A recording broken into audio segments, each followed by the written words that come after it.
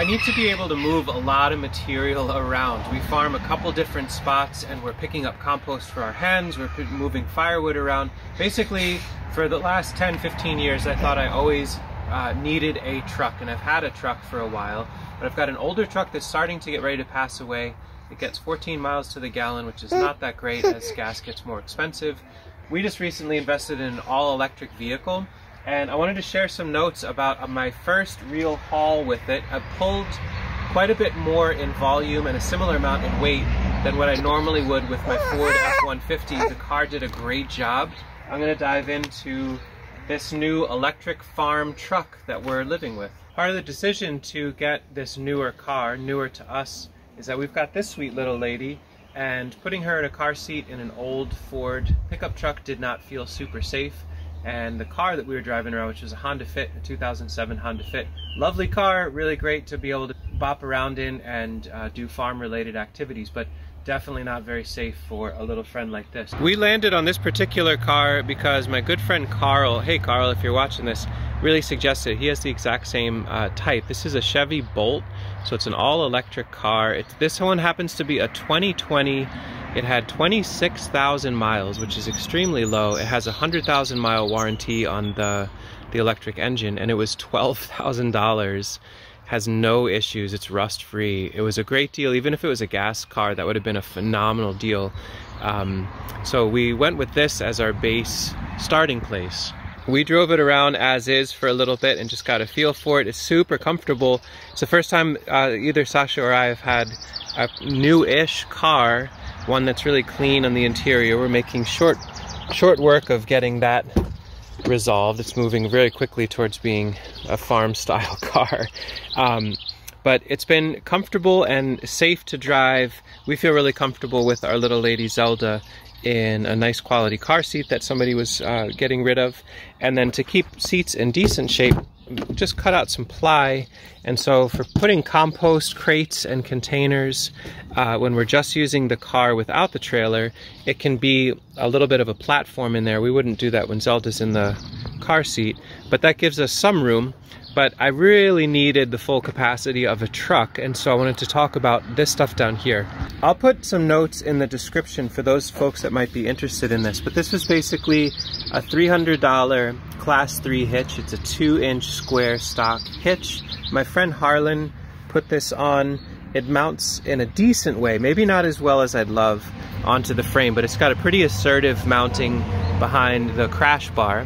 And then we, with my friend Carl's advice, did some wiring to tag into the existing electrical system of the car. And so this way the trailer has flashers for turn signals and brakes. It's completely legal. I got the trailer at Lowe's for $1,000. And so right now what we're looking at, it's a $12,000 car with a really strong warranty on it. It's safe and clean and quiet and very, very inexpensive to drive.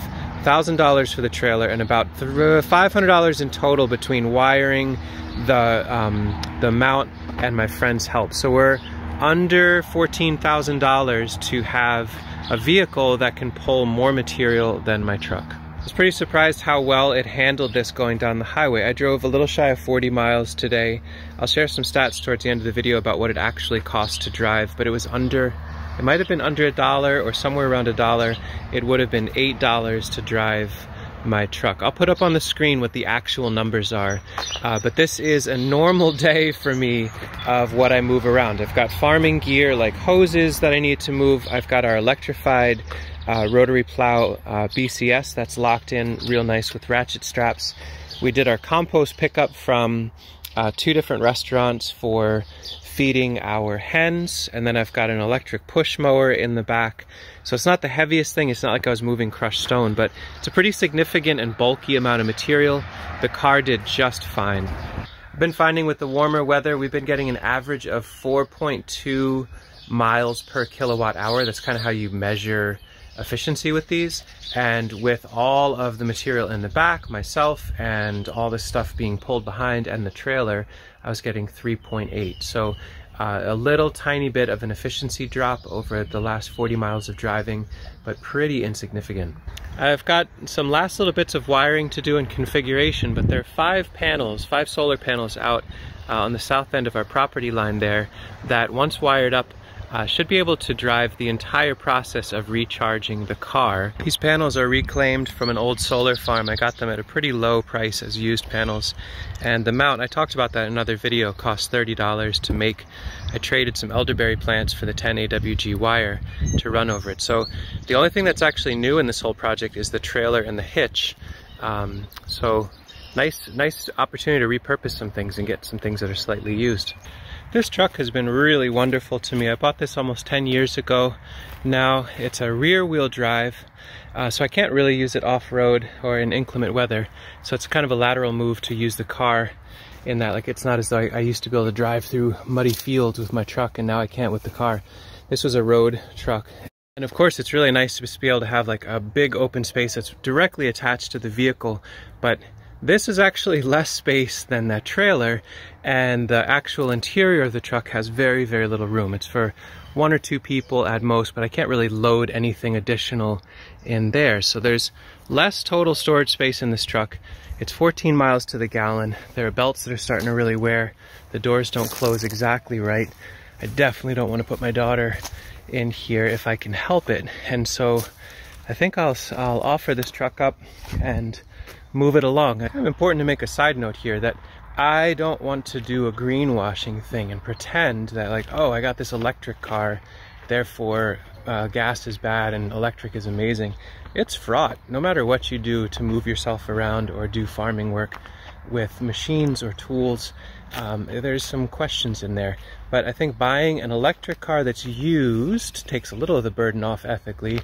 But then also, my friend Carl, who talked me into that car, he's got some very specific ideas on how to take apart the car when it finally dies and repurpose the battery that's in that car into a whole bunch of really powerful off-grid battery backup systems for micro homes. There's probably 2 or 3, if not more, homes worth of energy in that car once the car actually dies, and then that feels ethically valuable to me. Like I said, I'll share some more details in the description down below about the bits that I'm working with here, as well as the specifics of how much more energy efficient it is to move this bulk material with this vehicle rather than my truck. I think it's right around 10 times the cost savings, or 10 times less total cost to drive with this. It felt like a very competent, safe, comfortable job. Really minor knock on the efficiency, about 10% reduction in efficiency.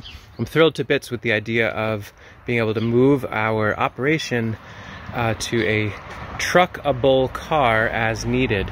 And when I need more storage than the car can offer, but I don't need the whole trailer or the complexity of that, I got this fun thing, $70 or so, that slides into the same 2-inch. So we'd unhitch the trailer and put this on, and it gives me an additional basically like substation wagon worth of total storage space for $70.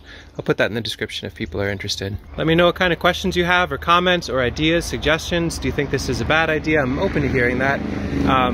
Certainly, you know, recognizing the complexity of moving towards an electric vehicle, I think there are some huge benefits. There also are some false senses of security that you're doing the right thing. So everything's more complex than on the surface, but we're moving towards something that feels compelling to us. Let me know what you think. Let's keep having discussions. We'll share more notes on this as time goes on. Once we actually start charging the car off of the solar array, we'll talk about that too. And then we'll have a fully off-grid, solar-powered electric farm truck, car truck, truck. No, you should be at it.